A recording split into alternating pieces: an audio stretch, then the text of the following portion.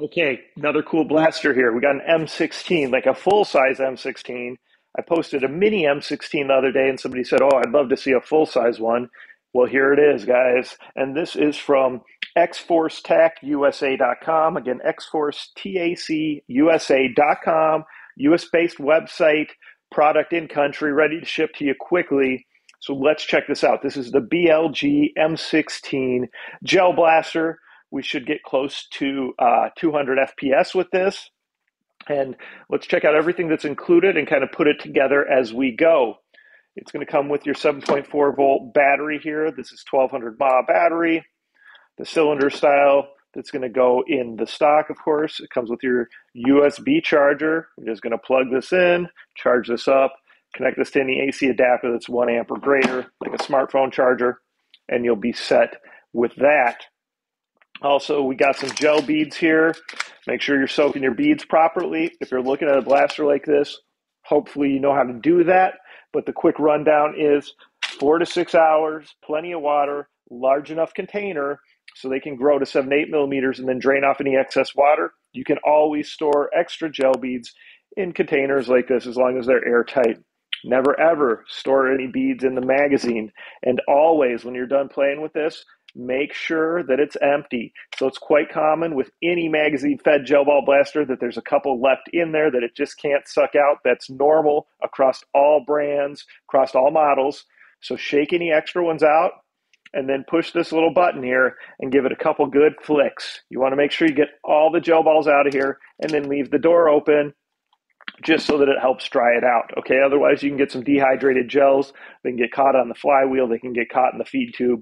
They can cause problems. So make sure you're doing that, okay? All right, so we went over that stuff. Let's start putting it together. So you can see here, this does have a nice metal barrel. That's just gonna line it up. You'll line it up in there. And then there's little notches here that you just line up and turn. Okay, got a nice rail on the bottom here for accessories. And then here is your tip.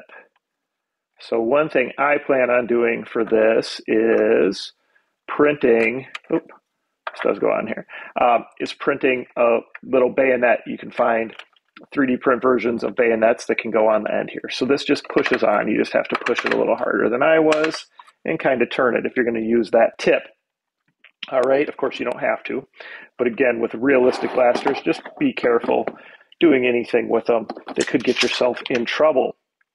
You also have here a rail mount handle that can go on with your sight, and that'll just slide on the top here, and it's easier to go ahead and do that before we put this piece on.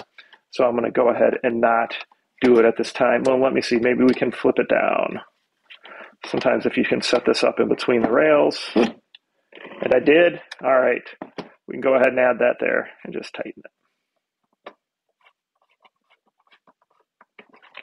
So you got your handle on there. Here is your stock, okay? Your battery is going to go right in there. You can see that hole. So what we're gonna do is feed the harness through.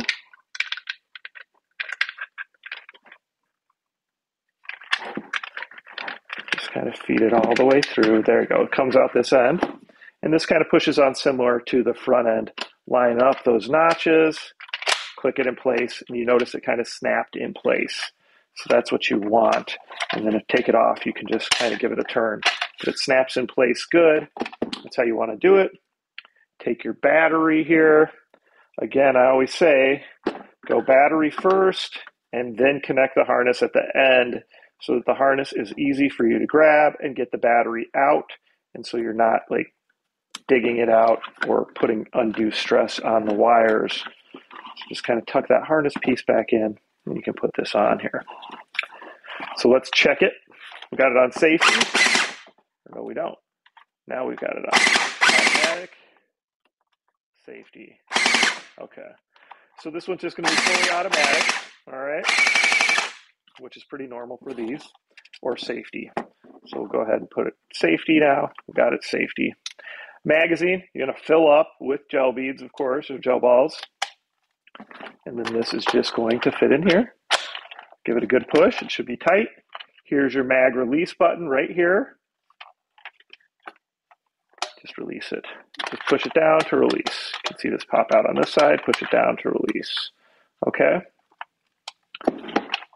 You also have your safety over on this side.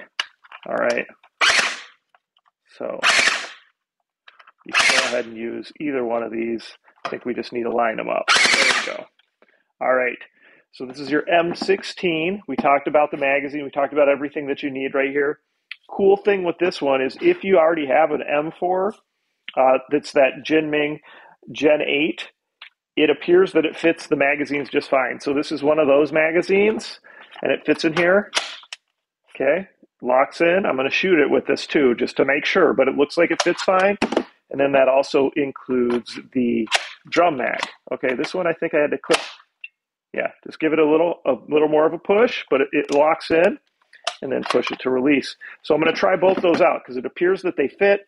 It appears that the connections line up just fine, so it should work. All right, so we're talking about the M16 right here. It's the BLG M16 gel ball blaster.